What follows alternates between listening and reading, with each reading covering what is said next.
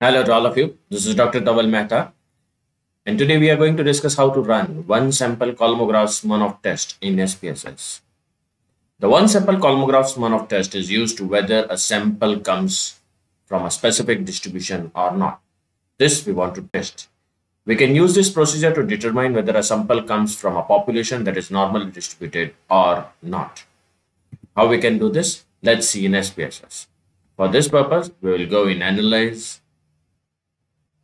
Non-parametric test, one sample KS. I'll transfer the salary, which is a continuous variable here. Click OK. So we are testing it here. I'll copy these results in the Word file. What will be my research hypothesis? Distribution is not normal. I'll convert this into the null hypothesis that the distribution is normal. Alternative distribution is not normal. This is the result of the out test. Let us interpret.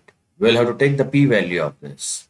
As the p-value of one sample Kolmogorov Smirnov test is 0.00, which is less than 5% level of significance. So we reject null hypothesis, which means that distribution is not normal. So for more videos on SPSS, kindly subscribe to my channel. You can follow me on LinkedIn and Twitter. Please don't forget to press the like button.